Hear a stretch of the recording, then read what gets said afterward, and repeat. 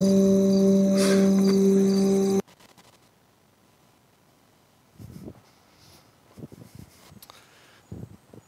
morning. How is everyone? Congratulations and welcome to 2023. You are the ones who have made it out of bed. You're the ones who are not on holidays. But what I want to encourage us to do over the holidays and what we want to do in our sermon series throughout these holidays is to encourage us not just to take a break and relax and forget everything, but to continue to meet with Jesus. Like as we have seen with Nicodemus, to continue to create space and time, not just to be refreshed physically and emotionally and recharged, but to be recharged spiritually, to connect with God in the midst of our everyday, to encounter Jesus as we go about our holidays. And that's what we want to encourage with the stories that we'll share over the summer months. But for now, welcome. Congratulations on making it first thing in the morning on New Year's morning. It can be a challenge, can't it, to make it anywhere on New Year's, let alone to make it to church at 10 o'clock. But as I was thinking about New Year's, I was thinking about some of the traditions that we have, the traditions that different people have at New Year's. Personally, I enjoyed the 9:30 fireworks down at the park to welcome, and I welcomed in the New Year fast asleep on the couch before I managed to crawl into bed a little after midnight. But I've discovered a number of different traditions in different countries when it comes to New Year's. In some places, it's about eating the right kind of food. If you eat the right kind of food, it brings you good luck. In some countries like Spain, it's grapes. You eat 12 grapes, and that will set you up for the year. In the Netherlands, it spoke about cakes. Eating cakes is a way to start the new year. Or in places like Austria, the food of progress and good beginnings is pork. So you need some pork on your fork, as they say in Australia. But it's not just about the right food. There are different traditions in some places, or for some people, it's about hanging onions. You hang some onions on the doorstep or on the arch of your home. For others, it's about stealing a kiss at the stroke of midnight. For others, and some of you might have seen this, at midnight it's lighting the fireworks. Or throwing out water out your window is one tradition, as a symbolic gesture to get rid of any bad spirits in your house. But in Latin America, it's making sure you have your lucky undies on. That's the way to start the new year. I'm not sure if anyone has any lucky undies this morning. There are some pretty obscure traditions, but in most countries, for most people, New Year's Eve is about getting together with people, about spending time with people. For some, it's going into the city and surrounding ourselves with this massive crowd of strangers.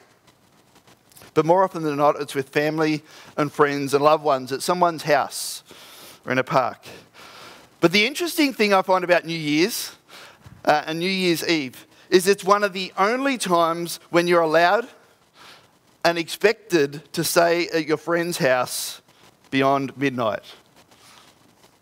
You know, most times it's like we need to get out, 10 o'clock, we should get out and we should go home and we should let you get to bed, but not New Year's Eve. We are almost required to stay at someone's house until midnight so we can begin the new year with commitments and resolutions that are usually gone by morning, or we break within the first couple of weeks.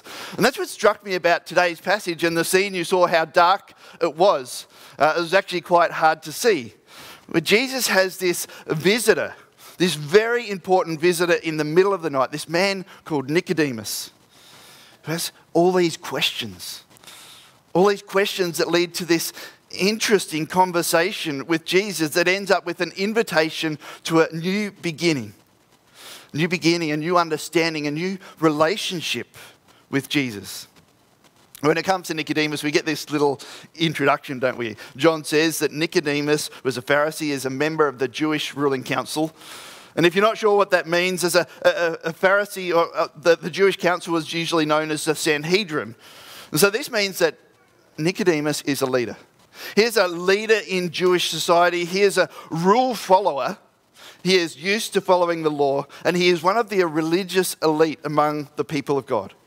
He is someone who for his whole life has demanded adherence to God's law. He has studied and demanded adherence, even more so sometimes than obedience to God. That's why we often see the Pharisees, don't we, as self-righteous and judgmental, because they believe deep down. Many of the Pharisees believed that if the nation of Israel could keep the commands of God, all 613 for just 24 hours, it would pave the way for the Messiah to come.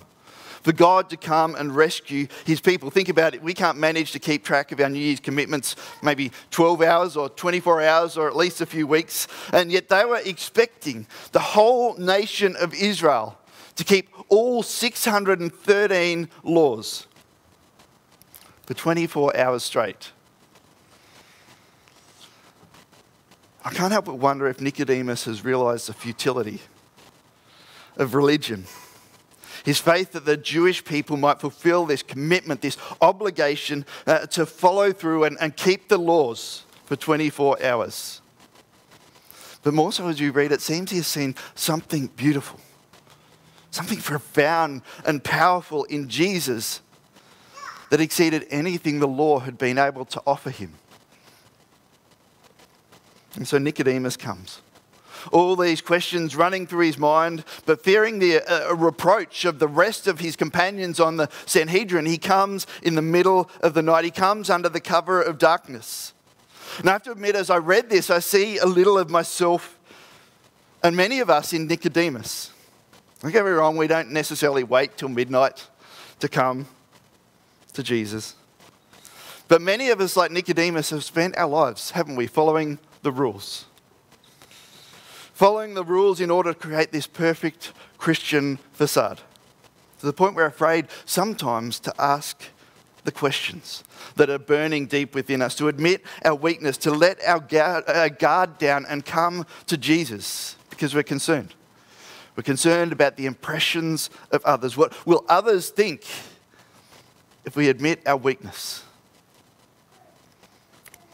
We acknowledge we don't have it all together.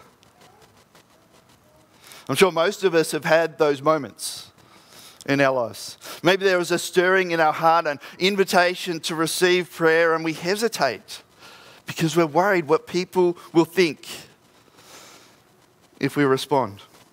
Maybe we've had an invitation to join a small group, to go deeper in a relationship, to engage with a level of personal and spiritual accountability. We've shied away because we're afraid to open up and to share our struggles, to let others see us for who we are. Maybe it was in terms of our witness. Most of us have journeyed with people, some for a short time, some our whole lives. And as much as they have opened up and shared their struggles, we find it really hard to admit our weakness, our failings, our shortcomings, and to share about the hope and the strength that we have found in Jesus. You know, as much as the church has been in decline for many years, the reality is that much like Nicodemus, people are searching. People in our society are interested in searching for spiritual truth. They have endless questions about faith and about Jesus. But they're not turning to the church as an institution. They're looking for authentic Christians. Authentic Christians who can be real about our struggles we face throughout life, about how our faith gives us strength and hope and comfort in those moments when the world seems out of control. That is the kind of faith that our world is searching for. That is the kind of faith that people need to see. Authentic followers of Jesus. And you know where it starts? When we let go of this photoshopped facade. When we move beyond mere adherence to the law. We fully embrace this invitation of Jesus to be born again. It says born of the Spirit. I want us to notice where this conversation starts. It starts with this question from Nicodemus, doesn't it? This admission that all his religious endeavours were powerless to bring about any significant or lasting change. Do you notice verse 2? He came to Jesus at night and said, "Rabbi, we know that you are a teacher who has come from God. For no one could perform the signs you are doing if God were not with him." Nicodemus has recognized this incredible distinction and distance between his religious patterns and the power of Jesus to bring about true and lasting transformation. And he has come to the conclusion that it is God. It is God's presence and power with Jesus that makes what he has done possible. And while he's right, at least in one sense, it's certainly not something he would own up to the rest of the Pharisees and the Sanhedrins, as you saw in the video, for the sake of ridicule. And yet Jesus doesn't leave him at that place believing it has something to do with God. He takes him a step deeper. He said it's not about the power of God on a person, but about the Spirit of God in a person. That's what makes the difference between religion and an authentic Christian. That's what it takes to minister and to share our faith as people of God's kingdom. And it's important to remember here, as much as we're used to this language of new birth, we've read it many times, haven't we? We've seen John 3, and we know these metaphors within the Bible. For Nicodemus, this wasn't normal. This wasn't normal conversation, and so as much as he asked this question about going back into his mother's womb, this is a legitimate question that he has. But for us, we know Jesus is being metaphorical. And so all you mums in the room can breathe a huge sigh of relief. It's not about going through childbirth again, this time fully grown. But as I thought about this, I wonder if this same point, this same part of this passage makes us a little uncomfortable, not so much practically, but spiritually. Now, for most of us, we're okay with the idea of being born again, aren't we? This is familiar, we understand it. We're okay with the idea of the Spirit dwelling in us. We're okay when it comes to the Spirit working in and for us. At least until it gets a little uncomfortable. And the Spirit starts to move that in ways are unfamiliar, that take us outside our comfort zone. And yet that's exactly what Jesus is talking about with Nicodemus. According to Jesus, the Spirit cannot be reduced to human actions or obedience or adherence to God's law as Nicodemus had imagined. The Spirit comes and goes, he says, wherever he pleases, like the wind. And so it's not up to us to lead. It's up to us to listen to the Spirit. The Spirit is the one who stirs in our hearts a passion. The Spirit is the one who creates a desire to live not according to rules and regulations, but according to the patterns of God's kingdom. And it's only those who have been born again who can follow the Spirit where he leads. As those who have been born of the Spirit, we have the very life, the breath of God in our hearts. Not only so we can see what he is doing and hear what he is saying, but so we can discern his leading and follow wherever he takes us. That's what it means, isn't it? The Bible talks about live by the Spirit. What does it mean to live by the Spirit? To live according to the Spirit. To live by the Spirit means going beyond adherence to the law, going on be reading and understanding God's word. It's about having our hearts transformed. Our hearts transformed by the Spirit of God so we can pursue a lifestyle of obedience. A life that is shaped by the presence and the empowering of God's Spirit. It's how Jesus lived, isn't it? That's how Jesus lived. He followed the wind and the ways of the Spirit. That's how he taught with such great authority. That's how he healed and cast out demons. That's how he forgave the sins and calmed the raging seas. And that's what caught the attention of Nicodemus. And that's what causes him to come in the middle of the night and to search out answers to his questions. Questions about who is this Jesus? And why does he have such power and authority? And where does Jesus point Nicodemus? Not to himself, not to the law, but to his perfect sacrifice, most fully displayed on the cross. In the same way, Moses lifted up the serpent in the desert for the salvation of many. John summarizes, he says, "For God so loved the world that he gave his one and only Son, that whoever believes in him shall not perish, but have eternal life." In fact, it goes on to explain that Jesus didn't come to condemn the world. He didn't come to change our outward behaviours and patterns. He came so that whoever believes would receive life. And in receiving life, that he could change our hearts. That could help us from being drawn into the darkness and the patterns of sin that are so prevalent in this world, so we could live under the presence and power of the Spirit, to live in obedience to God. That's where Jesus leads Nicodemus. And that is the invitation that Jesus offers each of us today. An invitation to move beyond mere religious adherence, where the outside looks good, but in the inside there is darkness. And into a life that is transformed and empowered by the presence of the Holy Spirit.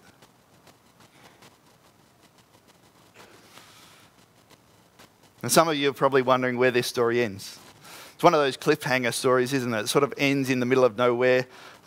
We don't know how Nicodemus responded. We don't know how he responds to Jesus. And yet, as you look further on in the book of John, you see that after Jesus' death, in preparation for his burial, these two unlikely characters come and claim the body. The first is Joseph of Arimathea, who owns a tomb, and he comes and requests Pilate's permission to prepare Jesus' body for burial. But this second character, this second name that is mentioned, is Nicodemus. Nicodemus, who comes and helps prepare Jesus' body, who comes and lays his body in the tomb. And so it seems to me that this midnight encounter with Jesus had changed something in Nicodemus. It had changed everything for Nicodemus. It had brought him into a relationship, a faith relationship with Jesus, where he experienced new birth, was given a new spirit, was introduced to a new pattern of life and love, where more than just adherence to the law, he was willing to step outside his comfort zone,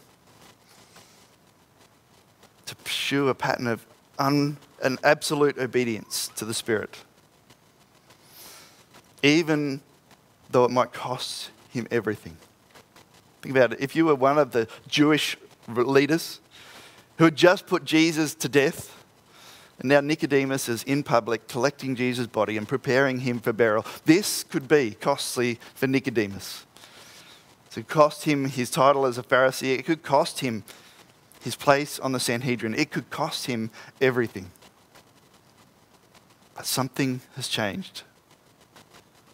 Something has changed for Nicodemus. Something has changed in Nicodemus.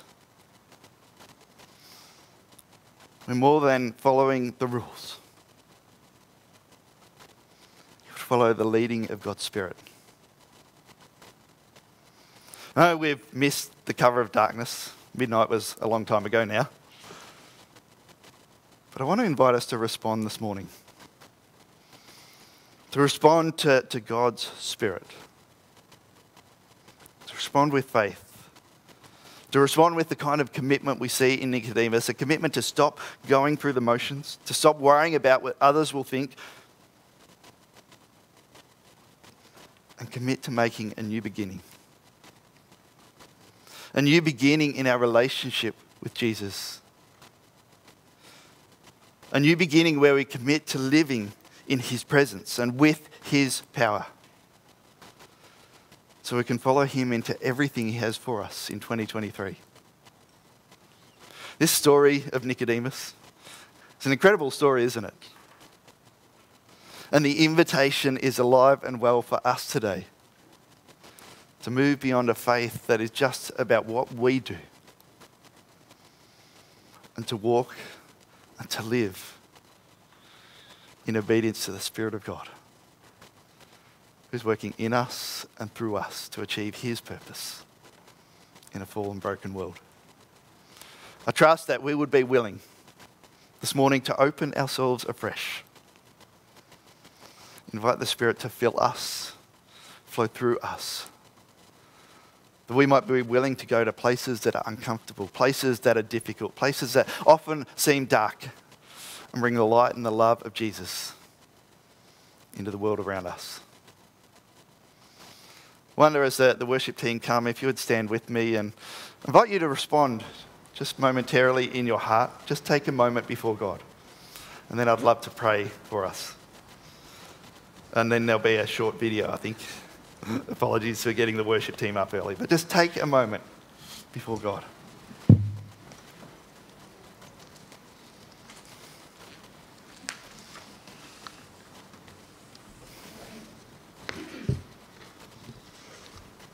Heavenly Father, we are so thankful and so mindful as we come to this day of new beginnings. The new beginning you have offered us in Jesus. God, more than following the rules and more than living in our own strength, you invite us to be born again, to be born of your Spirit. We know that you have given us your Spirit not just to help us as another counselor, but to dwell within us as our peace, as our joy, as our hope, as our strength, as we engage with whatever this world throws at us. God, we pray this morning that you would stir in our hearts, that you would fill us afresh, that you would give us a renewed sense of the beauty and the wonder, not only of Jesus, but the gift that he has given in your Spirit. And may that move us to live with his wisdom, his strength, his enabling in every situation. In all this year brings, the love and the light of Jesus might shine through us. And we ask it in his